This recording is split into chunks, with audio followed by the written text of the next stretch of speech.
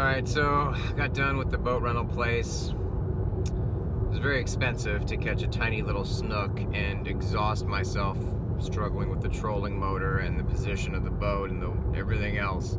It's difficult to do by yourself in those conditions too. Not too thrilled about that. I feel like I could have spent the $300 in a much better way. Not to mention all the bait and everything was another 50 bucks, so very expensive day of catching one tiny little snook. So I'm gonna get something to eat, get some supplies, and I think I may take a little nap because I only slept maybe 4 hours last night. So take a nap and then hit the night bite at that bridge again on Boca Grande, or the pier, because that was pretty good for snook. But I may have to buy a snook light, because that made all the difference obviously last night. So alright, that's what I'm going to do. I found what I'm having for breakfast tomorrow. I'm in Walmart. I'm gonna get some lanterns, if you can see them, for the snook bite, since they don't have snook lights here. So I need something to hang them by. Give it a shot. So I just took a little, like a 30-minute power nap, because I didn't get but 4 hours of sleep last night. It's about 6:30. I'm gonna head over to the Boca Grande fishing pier again. In a quarter mile, turn left onto Tamiami. Took a 30-minute power nap, and I'm gonna head over to Boca Grande fishing pier again. Make a U-turn at Shut up, Siri! So I just took a 30-minute power nap,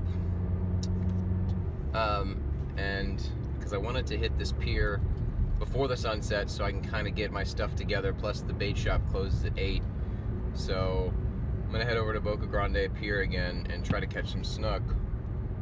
I got my own little snook lights ready to be rigged up in case there's no one there, which there's probably a chance that no one will be there with snook lights. So I got my own little thing I'm gonna try out, see if I can't catch some snook. I caught them on shrimp last night. I got a lot of bites, so I'm confident I can, as long as this bait shop has some shrimp. They were kind of low yesterday.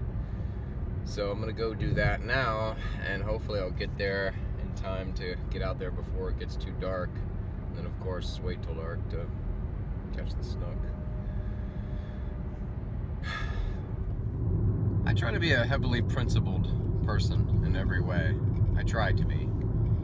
And one of the principles was, because Chloe couldn't come this trip, I didn't want to cancel completely because it would have cost me about $1,000, and I just don't have that to throw away. So out of principle, I had to come and I had to fish. Was dying for a vacation. It was a long summer. I haven't fished since May. I've just been dying to fish, and I was really looking forward to it. I dream about fishing almost every night, so I needed to sort of do this. But the problem is it really is not fun fishing alone like this. Not when I come clear across the country to fish. It's just not as fun enduring what I have to endure as I pack in all the fishing into this time, and it is rough, at least on my body and my wallet. So it's just more fun when you kind of are going on these adventures with someone, whether it's my dad or with Chloe. So that's where I'm at. It's only the second day of fishing, and I head over to Sanibel tomorrow, and I think it'll be a little bit different over there because I'm very familiar with all the good fishing spots, and I'm anxious to dive into them and see if they're as good as they were last October. So maybe I'll be more excited once I get to Sanibel, and also when I get a good night's sleep. Since I don't check in tomorrow until 3, when I'm done fishing tonight, I'm gonna just be out and fish or sleep. I'm gonna sleep for a long time. So maybe I'll feel better once I've got an actual good night's rest, which I haven't gotten in a few days. So here I am. I'm gonna give it another shot. Try to catch some more snook at night. Try to record them on my GoPro. Alright.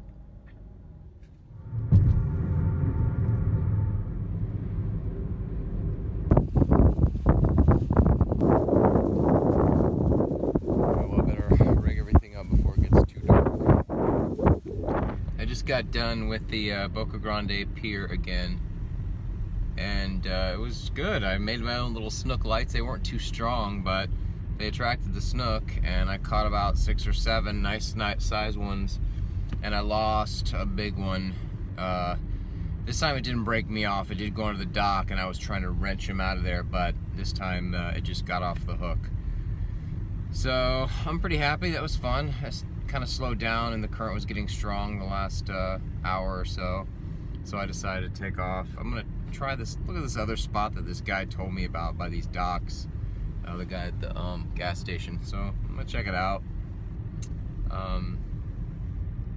And yeah, see what it looks like. And if not, I'm just gonna head back because it's already late, and I'd like to get a good night's sleep for once.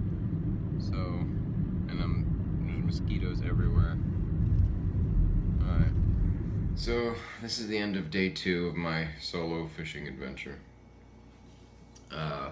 I'm in Port Charlotte. Spent most of the day on Charlotte Harbor. Not fun. Too windy. That boat was a hassle.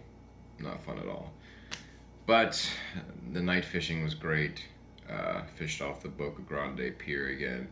Brought my own rigged snook lights, and I'll show you. I just hung 2 lanterns like this. I need to get more powerful lanterns next time. You know, I need like 800 lumens at least. Maybe 1,000 would probably be the best. Wasn't quite bright enough, but still attracted snook. I could see them down there, and I caught about 6 or 7 of them and hooked a really big one. And this time it didn't cut me off. It actually just threw the hook, which is surprising.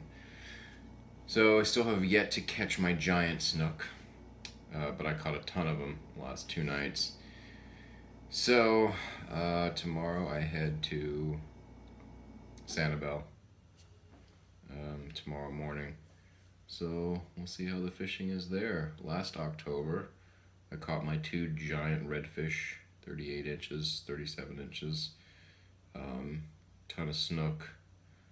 What else? I think that was it. Oh, big drum.